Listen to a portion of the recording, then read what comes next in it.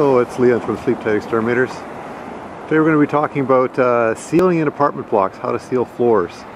This is my own apartment block. It's 36 units. It's 4 stories.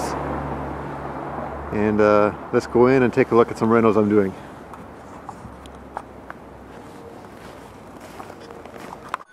Okay, here we are on the apartment block. There we are, we're looking out the window. We're on the 4th floor here in the suite. And we're looking back down at the baseboards. And let's take a look at this baseboard over here. Oh, the floor, of course, is gone. And the baseboards are gone, so we're looking here at this edge. And you'll notice that there is no gaps at all. It's just completely sealed all the way through.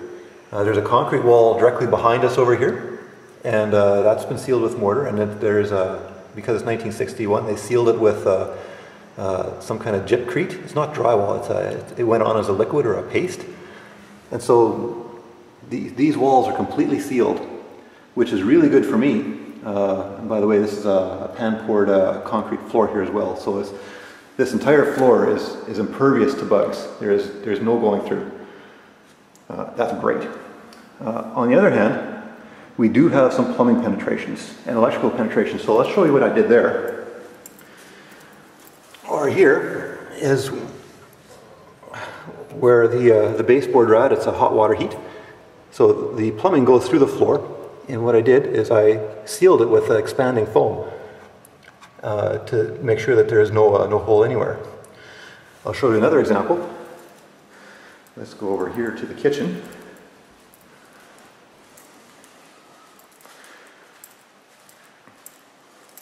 All right, here's the electrical plug.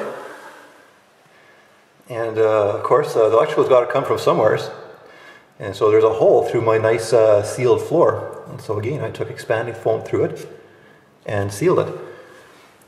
So in the end, what I have is a basically sealed unit. There are no gaps or holes between this suite and the next suite, up or down, which is great. Even when you get to the electrical plugs, right here, the bug, if he climbs inside, will get to the bottom and he can't go sideways, he can't go through. If he wants to get back out, he has to go through here. Now if that bug goes straight up, up, and hits the ceiling, let's see if it focuses there, there we go. Now we're on the ceiling there.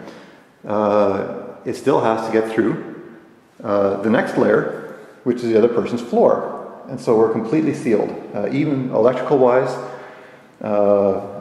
baseboard wise, penetration wise through the plumbing.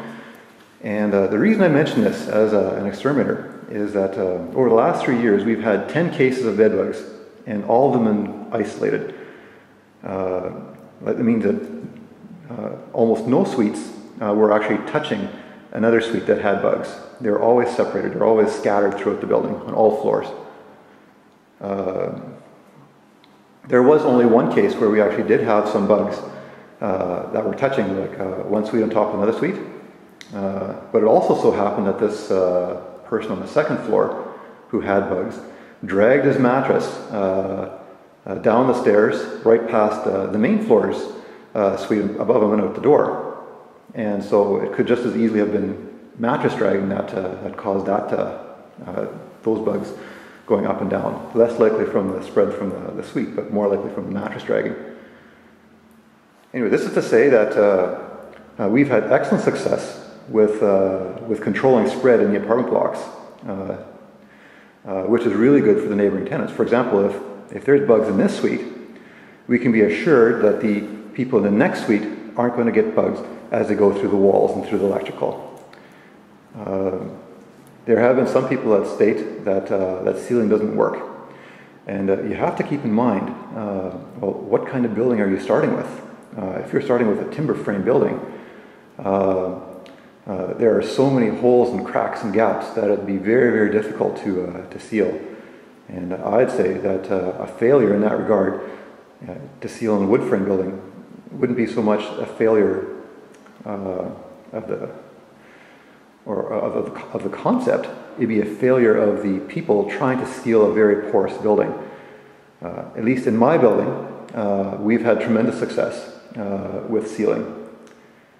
And we'll leave it at that.